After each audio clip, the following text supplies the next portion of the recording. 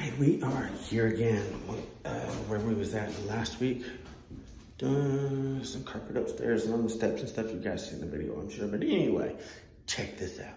You have just gotta love it when the clients have their rooms ready for you like this. When I came in, there was a shop vac sitting on the floor.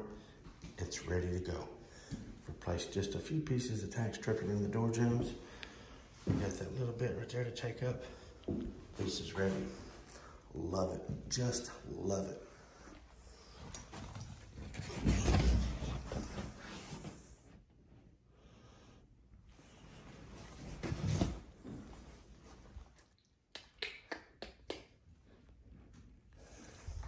Somebody asked me a while back how to trim just a little bit of carpet when it's all soft on the edges and you don't have much to trim. Well, even though it's all soft and rag-like right there, if you have a sharp blade in your trimmer, you can still put your trimmer on it. And the thing about this is, to keep this from bunching up and wadding all up in front of you and not cutting, keep tension on that. See that? There you go, ready to tuck. And here we go. We got this one down, got those couple pieces back in there, and even despite the 25 seams on the doorway, it turned out okay. Right over here.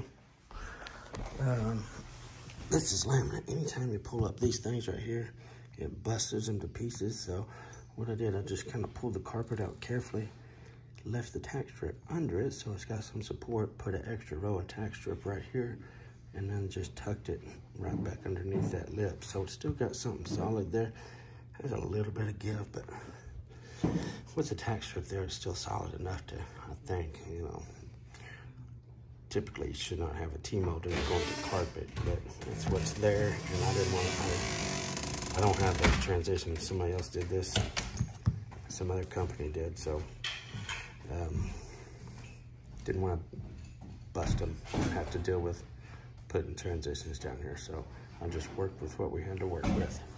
Fixing to do the same thing right over there as well. We are getting started in the living room right now. Getting everything ready, fixing to strengthen up the tack strip and get on it.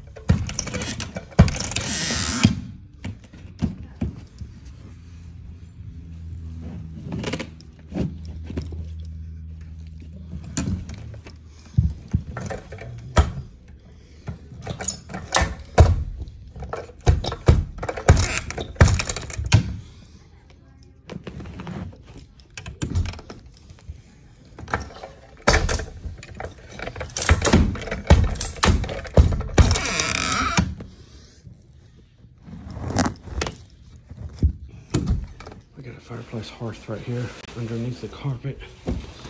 See that? And I'm not going to cut it out until I get my stretch from there up to here. If I cut it out first and then stretch, it's going to try to twist this stretch right here and twist that whole section out of proportion. So stretch it all completely, then I'll cut this down when I get ready to set this whole wall up through there.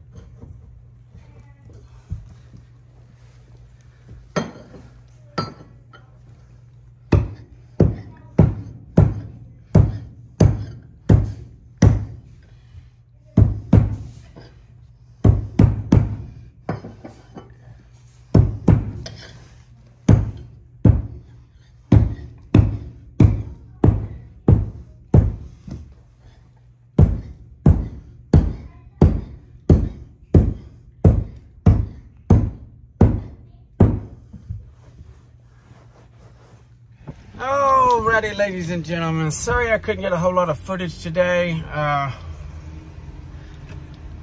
I just couldn't. I had people all over the house all the time. I just kind of felt weird trying to do stuff with people around. So people all over the place. So I just didn't do it. Anyway, thank you guys for tuning in to the daily vlog.